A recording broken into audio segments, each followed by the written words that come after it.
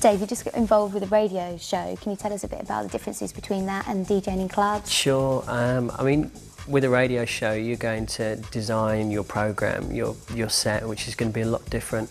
In a club, basically you're reacting to the crowd and you want to build it up and keep them dancing.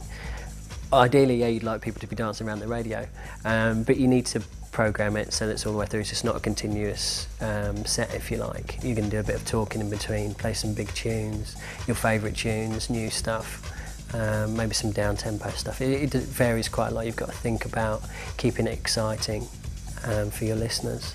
So how different is it speaking in clubs to speaking on the radio? How do you prepare for that?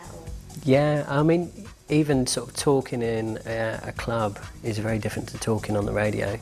You are literally talking, as we are now, to your listeners if you were talking on a one-to-one basis.